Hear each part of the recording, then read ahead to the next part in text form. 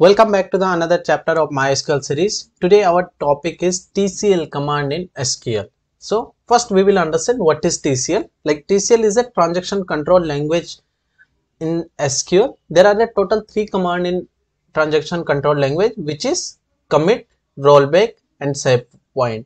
It means using a commit you can permanently save any transaction, like wherever you are making. For example, you are creating any table, so it will get saved directly into the database. For example, you have your client, just now we are using a MySQL workbench, so it goes to the RDBMS, means into the our server, and from there it will get saved into the drive, or you can say database. So that is commit. Okay, so what is rollback? Rollback is simply, you say, it is kind of undo. Like for example, I write like this anything and I press Ctrl G, it get undo, right? So same thing it's did with the any transaction, or you are creating any table or whatever, it is called rollback. So in simple terms, you can say reporting the database to the last committed state or undo. All right,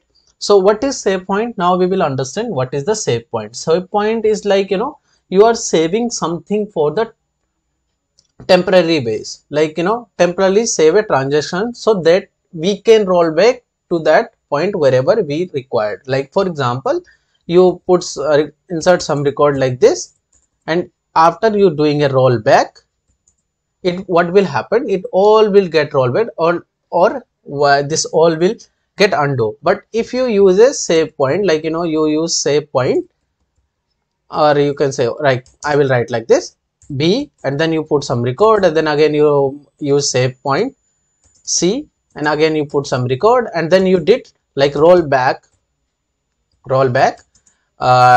you can say B. So what will happen? Only this record will roll back. The C, inside of the C, it will still be there. So it means you can save some record for the temporary basis. Okay, because if you will use commit, it will get permanently saved. All right, so we will understand everything with the examples, how we can use, how it's work in real world, everything. All right, so without any further delay, let's get started.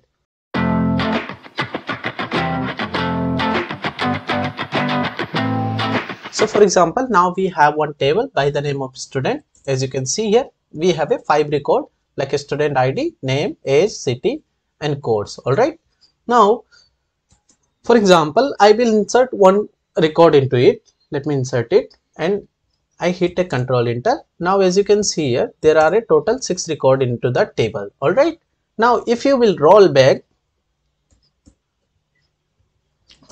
this, what will happen? What is the use of rollback? It is undo the records. Like this record we insert, it should get undo, right? So but what happened? It doesn't get undo. Why it's happened? Because here our auto commit is enabled, so that is why it doesn't get rollback. So what you have to do, simply you have to write auto commit is equal to 0, it will get turned off. Now let's insert one more record, and then we will understand how it work, right? Let me insert one more record. Okay, and we will hit Control Enter. So what will happen? Let me copy paste this from here. Now there are total 7 records, right? But we turn off the auto commit.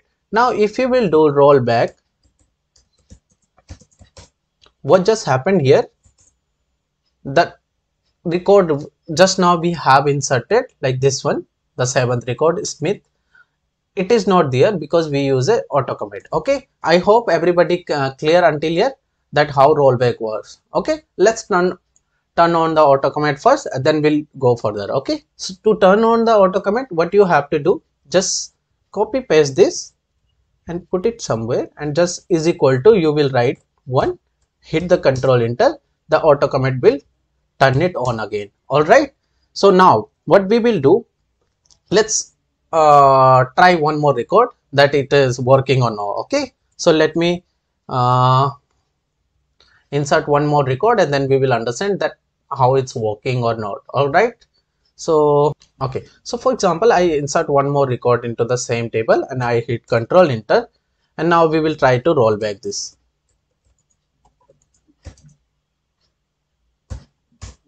Okay, now as you can see, it doesn't roll back because we have turned it on the auto commit again. Okay, so whenever auto commit is on, this is for on. Okay, we will write in the comment that on, and this is for off. Okay, so I hope everybody clear what is the auto commit and how it's work and how rollback work. All right, now we will delete all the records from the student table, and then we'll go further, because in real world you cannot do all the time like rollback, rollback, rollback and all these things, right? In real world there will be a, for example, when it's come to the financial transaction bank, you can say what that does, there are a lot of transactions happen every time, every second, every minute, you can say. So they cannot do all the time auto comment rollback, because what happened when they did, like you, me and anyone did transaction, all the time it doesn't get successful, right? Sometimes it get failed, like for example you are sending some money to your friend and it got failed. So that time they cannot do all the time rollback this and all, so they set something, right? So that is why we use a start transaction. So in the start transaction, what will happen, we will understand step by step.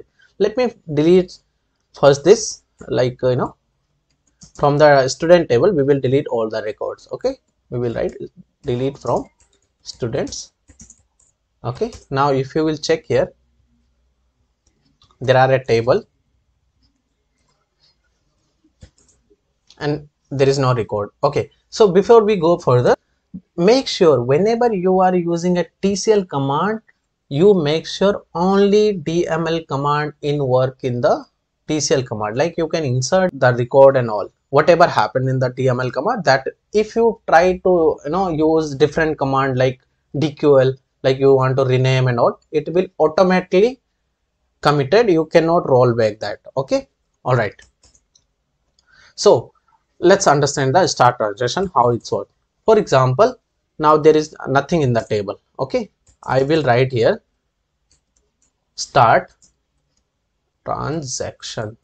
Okay, and I hit the control enter, and then we insert some records into the student table.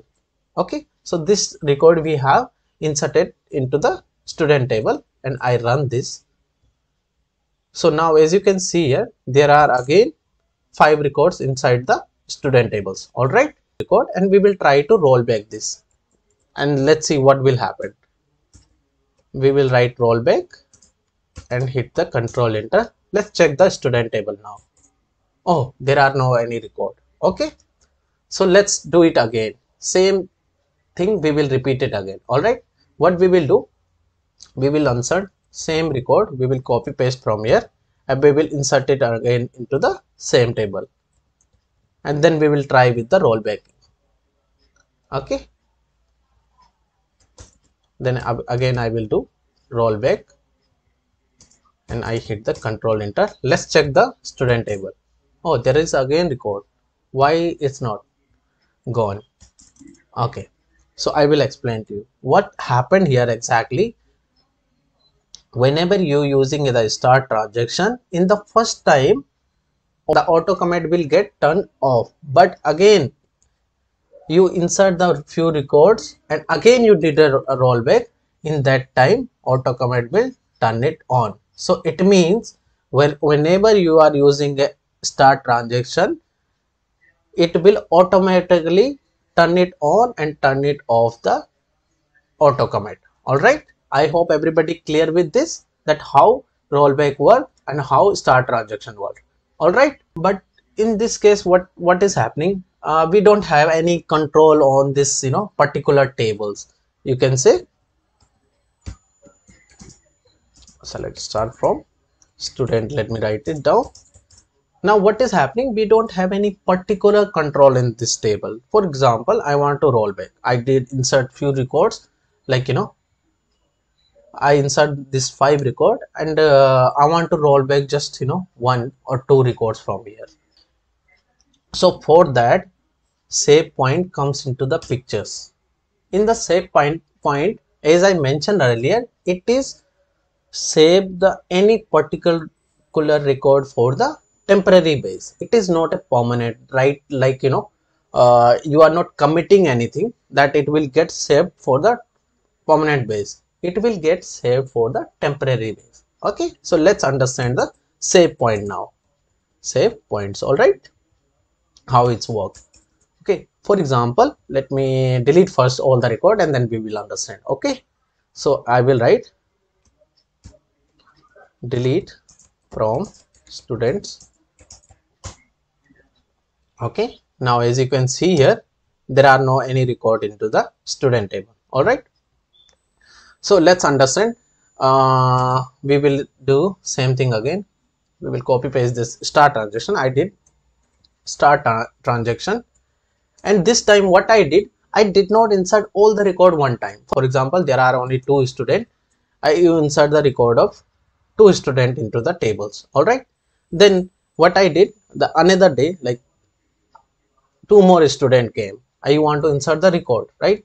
So you will write in that scenario, you will write save point to, for example, I will write a table name A. Okay, and I will hit a control enter. Then today also again 2 more student came. Let's take this 2 student. Okay, because as you can see here, let me show you, there are only 2 record in there. There are only 2 record right now. All right, so again there is a 2 more student came. This is the our permanent student right now, and now there are two more student came. You write like save point A, you hit the control enter and you insert the 2 more student records. Like from, I will copy paste this and you run this query. Okay, now as you can see here, there are total 4. Oh, sorry, something wrong.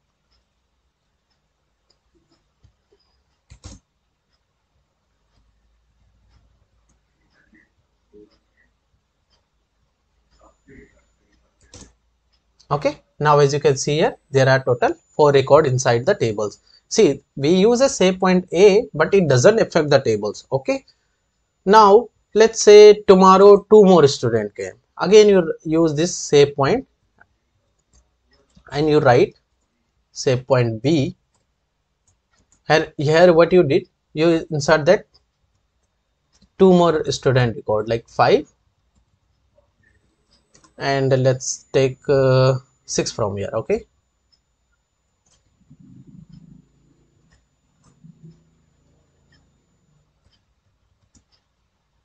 all right, now if you will check here,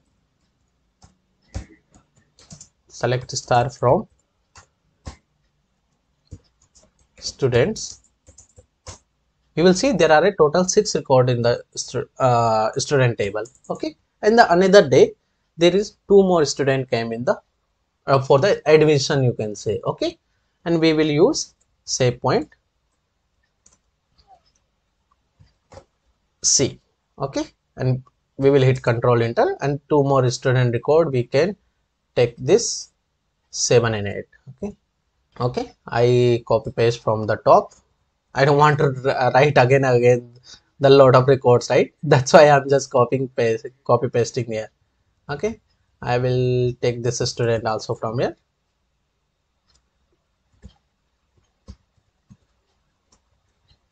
Okay, now as you can see here, now in our total class we have a 8 student. Okay, but suddenly what happened here, after few days or after 1 week, the C student, like the student, this 2 student, like student ID 7 and 8, they don't want to be in this part of this school. And if you will do rollback like we did earlier, what happened exactly, all record get deleted, or you can say all record get undo. But whenever you are using a save point, you can make sure the remaining records should be there, but only the records we want to delete, that we want to delete from the day, like this is for like yesterday, this is for before yesterday, and this is for before yesterday. All right. So now what I will do means these two students don't want to be a part of our school, so I want to roll back this because I don't want to be part of our table this. All right. So in this scenario, what I will do, I will write rollback. If you hit rollback directly, what will happen? All the records get undo or deleted from the tables. But I will simply write rollback to C. Then what will happen if you hit the control enter? Now if you will check, there are only 6 students because from the C tables we have removed it. Okay, so I hope you are clear that how we can delete few records, like A, B and C. We remove the record from the C, and now our remaining 6 students will be our permanent in the class. So in the last, what we will do, I will write commit. If you will hit control enter, now it will get saved in our database or in hard drive or wherever they save it for permanently. Okay, right? I hope everybody clear with the commit, rollback and save point. Okay, so especially the financial, in the financial transaction, we use this kind of commands, so you can do that. Okay, but make sure whenever you are using any TCL command, do not use any decal, or whenever you use a rename and anything, it will not work here, because if you, it will work but it will get committed directly. You cannot roll back all these things. All right, so till then, happy learning, keep supporting, and don't forget to subscribe my channel.